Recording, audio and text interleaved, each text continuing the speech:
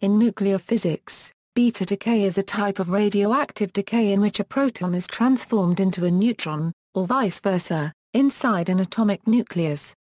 This process allows the atom to move closer to the optimal ratio of protons and neutrons. As a result of this transformation, the nucleus emits a detectable beta particle, which is an electron or positron.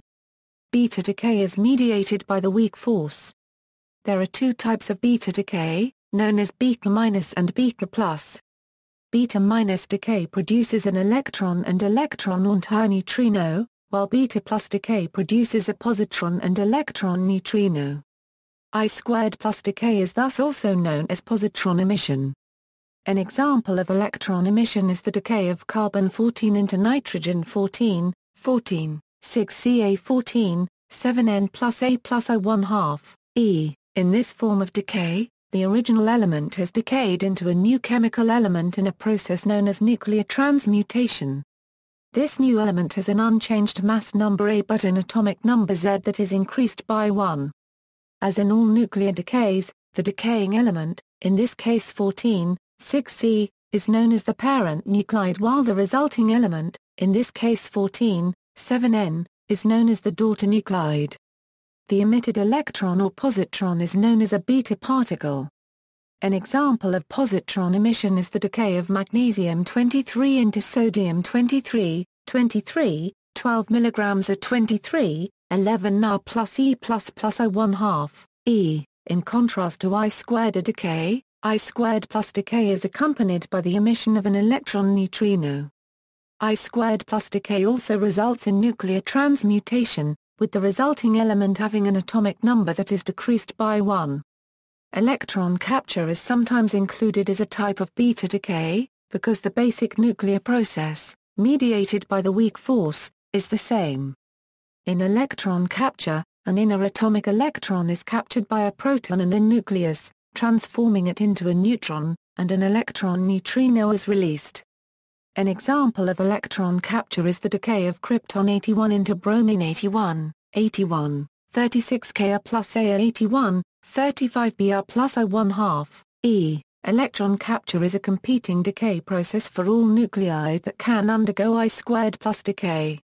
The converse, however, is not true. Electron capture is the only type of decay that is allowed in proton-rich nuclides that do not have sufficient energy to emit a positron and neutrino. I2 decay. In I2A decay, the weak interaction converts an atomic nucleus into a nucleus with one higher atomic number while emitting an electron and an electron antineutrino, I1/2, E. The generic equation is AZNAZ plus 1 Na Euro unregistered trademark plus A plus I1/2, E, where A and Z are the mass number and atomic number of the decaying nucleus. Another example is when the free neutron, 1, 0N, decays by I2A decay into a proton, NaP plus A plus I1/2, E. At the fundamental level, this is caused by the conversion of the negatively charged down quark to the positively charged up quark by emission of a Wa boson. The Wa boson subsequently decays into an electron and an electron antineutrino, DAU plus A plus I1/2, E. I2A decay generally occurs in neutron-rich nuclei. I2+ decay. In I2+ decay, or positron emission, the weak interaction converts a nucleus into its next lower neighbor on the periodic table while emitting a positron and an electron neutrino, I1/2, E. The generic equation is AZNAZ 1 Na Euro unregistered trademark plus E plus I1/2, E. I2+ decay cannot occur in an isolated proton because it requires energy due to the mass of the neutron being greater than the mass of the proton. I2+ decay can only happen inside nuclei when the daughter nucleus has a greater binding energy than the mother nucleus. The difference between these energies goes into the reaction of converting a proton into a neutron, a positron and a neutrino and into the kinetic energy of these particles. In an opposite processed negative beta decay, the weak interaction converts a proton into a neutron by converting an up quark into a down quark by having it emit a W+ or absorb a 1. Electron capture. In all cases where I² plus a decay of a nucleus is allowed energetically, the electron capture process is also allowed, in which the same nucleus captures an atomic electron with the emission of a neutrino, AZN plus A as a 1 1 registered trademark plus I½ E. The emitted neutrino is monoenergetic. In proton-rich nuclei where the energy difference between initial and final states is less than 2 mech2, I² plus a decay is not energetically possible, and electron capture is the sole decay mode. This decay is also called K-capture because the innermost electron of an atom belongs to the K shell of the electronic configuration of the atom, and this has the highest probability to interact with the nucleus. There is an analogous process possible in theory in antimatter. Antiproton-rich antimatter radioisotopes might decay via an analogous process of positron capture, but in practice no such complex antimatter nuclides have either been discovered or artificially constructed. Q values. The Q value is defined as the total amount of energy released in a given nuclear decay. In beta decay, Q is therefore also the sum of the kinetic energies of the emitted beta particle, neutrino, and recoiling nucleus.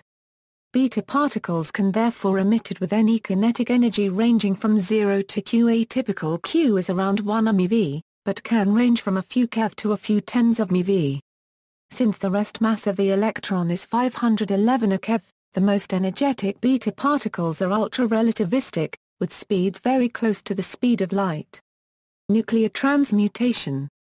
If the proton and neutron are part of an atomic nucleus, these decay processes transmute one chemical element into another. For example, beta decay does not change the number A of nucleons in the nucleus but changes only its shear Z. Thus the set of all nuclides with the same A can be introduced. These isobaric nuclides may turn into each other via beta decay. Among them, several nuclides are beta stable, because they present local minima of the mass excess, if such a nucleus has numbers, the neighbor nuclei and have higher mass excess and can beta decay into, but not vice versa. For all odd mass numbers A, the global minimum is also the unique local minimum. For even A, there are up to 3 different beta-stable isobars experimentally known. For example, 96, 40 ZR, 96, 42 Mo, and 96, 44 Ru are all beta-stable, though the first one can undergo a very rare double beta decay. There are about 355 known beta decay stable nuclides total. Usually unstable nuclides are clearly either neutron-rich, or proton-rich, with the former undergoing beta decay and the latter undergoing electron capture. However, in a few cases of odd proton, odd neutron radionuclides, it may be energetically favorable for the radionuclide to decay to an even proton, even neutron isobar either by undergoing beta-positive or beta-negative decay. An often cited example is 6429 Cu, which decays by positron emission 61% of the time to 6428 Ni, and 39% of the time by beta decay to 6430 Zn. A beta-stable nucleus may undergo other kinds of radioactive decay. In nature, most isotopes are beta-stable, but a few exceptions exist with half-lives so long that they have not had enough time to decay since the moment of their nucleosyntheses. One example is the odd proton odd neutron nuclide 4019K, which undergoes all 3 types of beta decay with a half-life of 1.277 A, 109 years. Double beta decay. Some nuclei can undergo double beta decay where the charge of the nucleus changes by 2 units. Double beta decay is difficult to study, as the process has an extremely long half-life. In nuclei for which both I² decay and I² decay are possible, the rarer I² decay process is effectively impossible to observe. However, in nuclei where I² decay is forbidden but I² decay is allowed, the process can be seen and a half-life measured. Thus, I² decay is usually studied only for beta-stable nuclei. Like single beta decay, double beta decay does not change A. Thus, at least one of the nuclides with some given A has to be stable with regard to both single and double beta decay. Ordinary double beta decay results in the emission of 2 electrons and 2 antineutrinos, If neutrinos are Majorana particles, then a decay known as Neutrinoless double beta decay will occur. Most neutrino physicists believe that Neutrinoless double beta decay has never been observed. Bound state I² decay, a very small minority of free neutron decays are so-called two-body decays, in which the proton, electron and antineutrino are produced, but the electron fails to gain the 13.6 eV necessary energy to escape the proton, and therefore simply remains bound to it, as a neutral hydrogen atom. In this type of beta decay, in essence all of the neutron decay energy is carried off by the antineutrino. For fully ionized atoms, it is possible in likewise manner for electrons to fail to escape the atom, and to be emitted from the nucleus into low-lying atomic bound states. This cannot occur for neutral atoms whose low-lying bound states are already filled by electrons. The phenomenon in fully ionized atoms was first observed for 163Dy66+ in 1992 by Jung et al. Of the Darmstadt Heavy Ion Research Group. Although neutral 163Dy is a stable isotope, the fully ionized 163Dy66+ undergoes I² decay into the K and L shells with a half-life of 47 days. Another possibility is that a fully ionized atom undergoes greatly accelerated I² decay, as observed for 187Re by Bosch et al., also at Darmstadt. Neutral 187Re does undergo I² decay with a half-life of 42 109 years, but for fully ionized 187Re 75+ this is shortened by a factor of 109 to only 32.9 years. For comparison, the variation of decay rates of other nuclear processes due to chemical environment is less than 1%. Forbidden transitions, beta decays can be classified according to the L value of the emitted radiation. When L greater than 0, the decay is referred to as forbidden. Nuclear selection rules require high L values to be accompanied by changes in nucleus spina, J, and paratia, I. The selection rules for the LTH forbidden transitions are: where I equals 1 or a 1 corresponds to no parity change or parity change, respectively. The special case of a 0 plus transition is referred to as superallowed for beta decay, and proceeds very quickly by this decay route. The following table lists the IJ and II values for the first few values of a L, beta emission spectrum. Beta decay can be considered as a perturbation as described in quantum mechanics, and thus Fermi's golden rule can be applied. This leads to an expression for the kinetic energy spectrum N, T, of emitted betas as follows. Where T is the kinetic energy, Cl is a shape function that depends on the forbiddenness of the decay, F, Z, T, is the Fermi function with Z the charge of the final state nucleus, E equals T plus mc2 is the total energy, P equals a sh, EC, 2 a 2 is the momentum, and Q is the Q value of the decay. The kinetic energy of the emitted neutrino is given approximately by Q minus the kinetic energy of the beta. Fermi function. The Fermi function that appears in the beta spectrum formula accounts for the Coulomb attraction/repulsion between the emitted beta and the final state nucleus. Approximating the associated wave functions to be spherically symmetric, the Fermi function can be analytically calculated to be where S equals a sh1 AI plus or minus 2Z2, I equals a plus or minus I plus or minus Z EPC, I equals a N, and I is the gamma function. For non-relativistic betas, this expression can be approximated by. Other approximations can be found in the literature. Curie Plot. A Curie plot is a graph used in studying beta decay developed by Franz and D. Curie, in which the square root of the number of beta particles whose momenta lie within a certain narrow range, divided by the Fermi function, is plotted against beta particle energy. It is a straight line for allowed transitions and some forbidden transitions, in accord with the Fermi beta decay theory. The energy axis intercept of a Curie plot corresponds to the maximum energy imparted to the electron positron. With Curie plot one can find the limit on effective mass of neutrino. History, discovery and characterization of I² decay. Radioactivity was discovered in 1896 by Henri Becquerel in uranium, and subsequently observed by Marie and Pierre Curie in thorium and in the new elements polonium and radium. In 1899 Ernest Rutherford separated radioactive emissions into two types, alpha and beta, based on penetration of objects and ability to cause ionization. Alpha rays could be stopped by thin sheets of paper or aluminium, whereas beta rays could penetrate several millimeters of aluminium. In 1900 Becquerel measured the mass-to-charge ratio for beta particles by the method of J. Thomson used to study cathode rays and identify the electron. He found that Me for a beta particle is the same as for Thomsonian unregistered trademark S electron, and therefore suggested that the beta particle is in fact an electron. In 1901 Rutherford and Frederick Soddy showed that alpha and beta radioactivity involves the transmutation of atoms into atoms of other chemical elements.